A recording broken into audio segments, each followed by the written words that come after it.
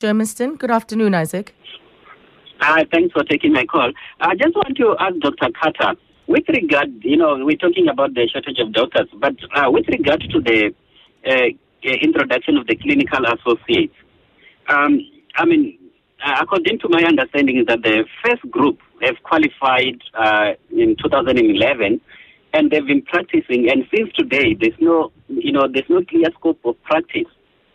And this concept of clinical associate was first thought about, I think, around 2002. So we're talking about more than 10 years, and we still don't have a scope of practice. I've tried to call Dr. Carter's office if you hardly go through. So I want to know, what is happening right now with regard to the scope of practice, and when can it be finalized? Because you can't have people working for 5 years and they still don't have the scope of practice. And these people are doing the actual work, they are dealing with patients. Dr. Carter? Okay, so that's not a matter that's linked to the question of hours of work, but I can respond to that. Yes. Essentially, the development of scope of practice is a function of the Health Professions Council of South Africa. The scope of practice for clinical associates has in fact been concluded and submitted to the National Department of Health by the Health Professions Council. It's currently with our legal services. It will be concluded within the next week or two and submitted to Minister for signature and then for publishing. So I'm expecting the scope of practice for clinical associates to be gazetted within the next month or two. And any causes for the delay?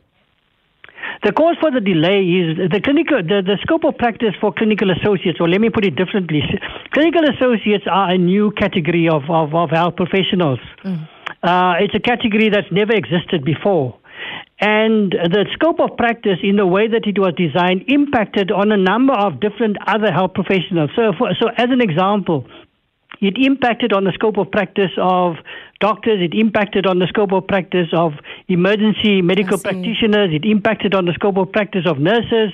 So there was a range of other health professionals who belong to other professional bodies that had to make an input. And the inputs from these various stakeholders went to and fro over the last number of months, and it's been quite a while for the scope of practice to be eventually finalized, and it's now been finalized and submitted for approval and should be published and gazetted within the next 2 months. Right. Thank you for that.